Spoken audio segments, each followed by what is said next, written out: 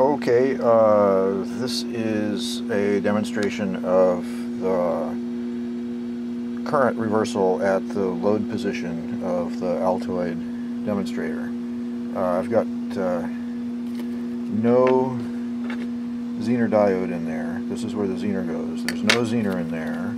And I have an LED, single LED for the load, and I've just marked the anode side of that LED with the black marker. If you look inside the LED, sometimes you can tell, well, anyway,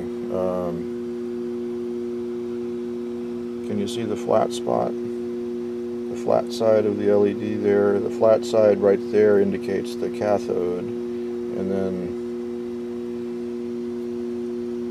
this black mark indicates the anode. So when I put it in the right way around, which is this way, with the anode towards the plus, the LED lights up nicely. And over here I have the oscilloscope, and that's where the baselines are. It's still warming up a little bit, so I may have to adjust the baselines a bit. The B channel is the current viewing resistor, and the A channel is the battery voltage.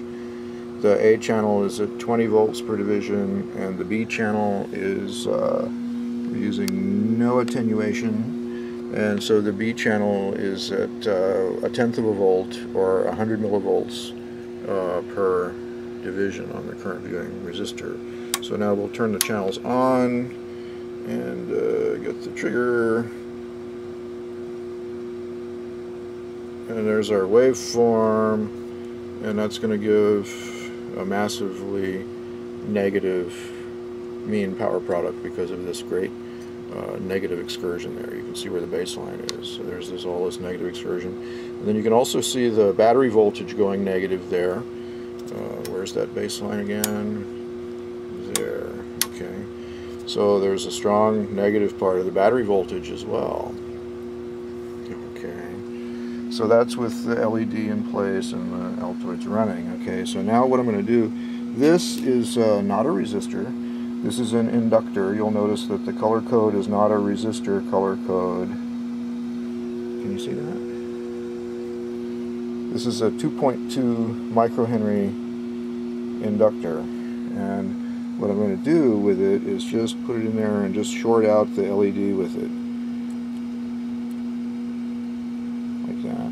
You can see that the light goes off, as the inductor is essentially a short, right? And the oscillations persist though, even with the LED off and an inductor in there. And we still have a pretty strong negative component, although that downward bump on the battery voltage has gone away. So this is without the inductor shorting the LED, and this is with the inductor shorting the LED. Okay. Without, with. Okay. Now what I'm going to do is I'm going to take the LED out and turn it around so that it's in there backwards, so that the anode is where the negative load connection goes. Okay, so we put it in there and get it in the right holes there. Okay, and it doesn't light up. Does it light up at all? No, it's not lighting up even the slightest. Okay, and there are no oscillations. Okay, you're seeing battery voltage there, and that's drifted a little bit. So that's the baseline there. Okay, no oscillations. Now, if I simply take this same inductor and short that LED, you see the LED comes on. It's not as bright as it was before, but it's definitely coming on. Short the LED, it comes on, and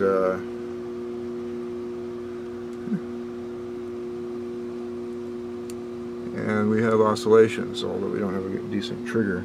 So let me see if I can arrange this so that I can get it actually triggered. At the same time, we've got the oscillations. The LED shorted.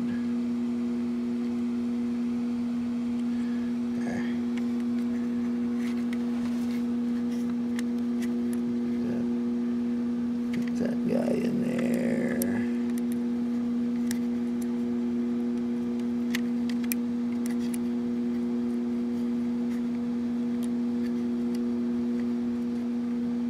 Okay, so I've got the LED and the inductor in there. The LED is in backwards, right?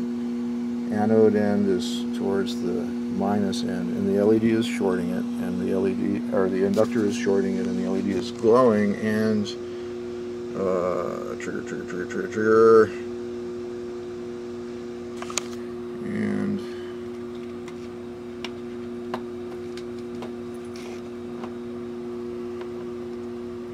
somewhere in there, this is where it becomes very sensitive to the battery location.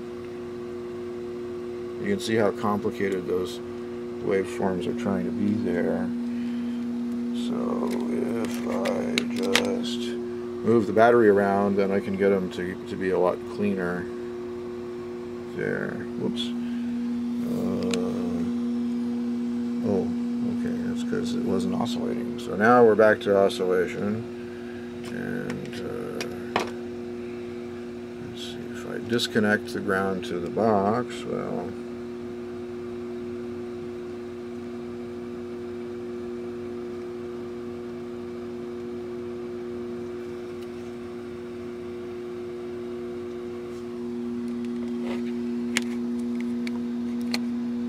sometimes it likes to have the battery in the box, and sometimes it doesn't. Sometimes it likes to be grounded to the box.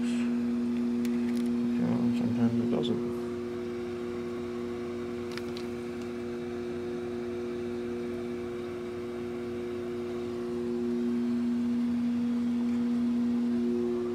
Okay, so that's what the oscillations look like there with the inductor and the LED in series, or rather in parallel.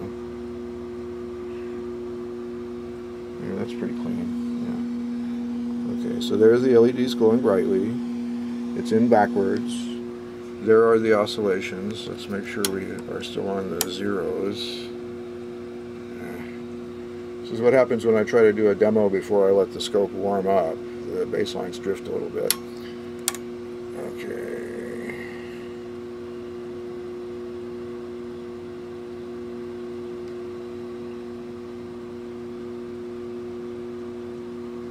And there we go.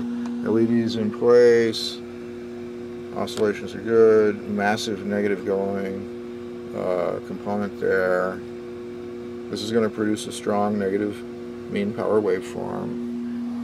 LED is in backwards. Right. There's my anode mark on this side with a 2.2 microHenry inductor in parallel. Okay, so I hope that clears up some of the questions about whether or not there is usable AC at this terminal, depending on the inductor. All right. So thank you for watching.